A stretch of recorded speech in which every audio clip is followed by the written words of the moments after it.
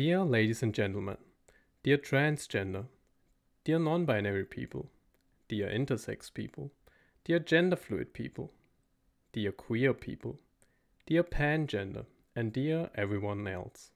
If you identify as an English-speaking person, thank you for listening to my PeachKucha today. As you can see from this little intro, nowadays not offending someone when simply greeting them can be a challenge. So naturally, what do woke people do when they do get offended and are presented with an opinion that contradicts their worldview? They try to cancel it, whatever or whoever it is. And two famous examples for this are Dave Chappelle and J.K. Rowling. So what exactly have these two people done wrong to deserve the treatment they get from the LGBTQ community, their followers, and all the people who are afraid of opposing them? For Dave Chappelle, one of the most successful American comedians, it is quite simple. He said on his show The Closer, "Every human being on Earth had to pass through the legs of a woman to be on Earth. This is a fact." Apparently, we live in a world where such a simple biological truth can get you cancelled. And what about J.K. Rowling? This is the transphobic opinion that she supported. Anne Fausto, a global development researcher, stated in her tweet, "I share the concerns of fair play women that radically expanding the legal definition of women so that it can include both males and females makes it a meaningless concept and will undermine women's rights and protection for vulnerable women and girls." These and similar tweets are the outrageous expressions of thoughts that, when supported, will also get you cancelled. And as far as Fausto is concerned, she was fired for her tweets. This is exactly what's at the core of my problem with this kind of trans activism. That you face legal or professional repercussions for disagreeing with a non-factual belief system. Since young people especially are influenced by this trend of non-conformity to your biological sex, teachers in particular often face consequences for simply not submitting to their students' efforts to force them to accept their new imaginary identity. So there are many instances where teachers have been sacked for this exact reason.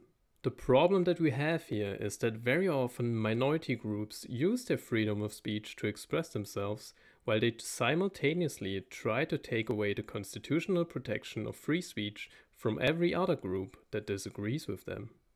This has happened many times before, but this time with the social justice warriors it's different. It's not about different opinions anymore and trying to raise awareness for their group. This time it's about so much more. They say, does it really hurt you to use a person's preferred pronoun even if you don't agree with it? Let's hear what the famous Canadian professor for psychology, Jordan Peterson, has to say about this.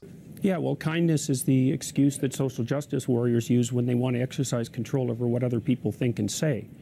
So, if we're bandying back and forth our differences in values, I would say that the highest possible value is truth. Truth. Well, truth is that nowadays the terms sex and gender have been separated. Sex refers to your biological identity and gender to your social identity. And by the way, there are evolutionary reasons why the sexes act out these typical gender roles. But if you don't want to do that, that's fine. My question is, what's wrong with just being an atypical man or woman?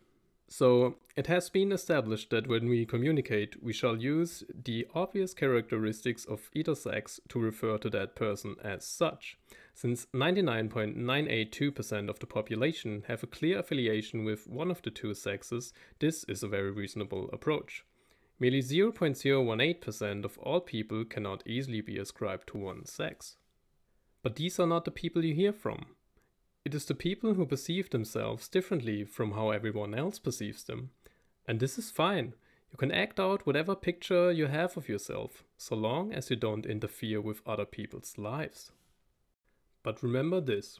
For society to function, the world cannot and should not cater to every single person's worldview. There has to be a common ground in order to make efficient communication possible. And our common ground, since we moved away from creationism, has been science.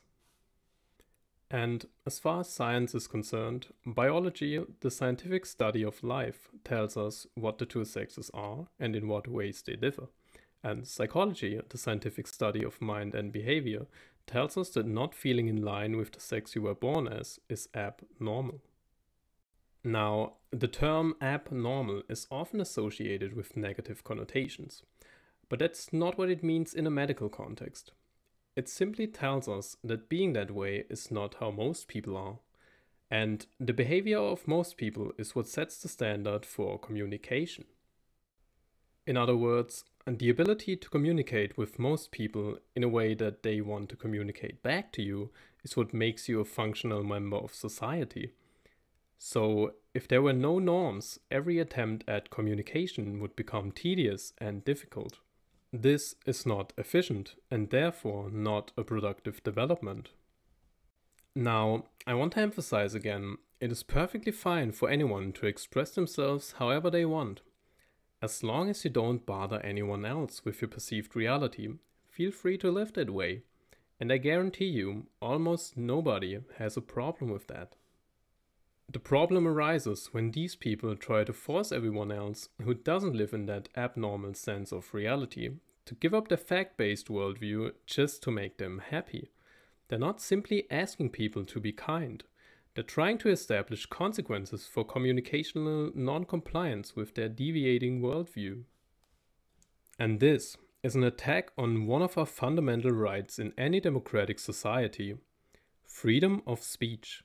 You're threatening this constitutional right under the disguise of inclusion, but the people will not abide. The truth will prevail.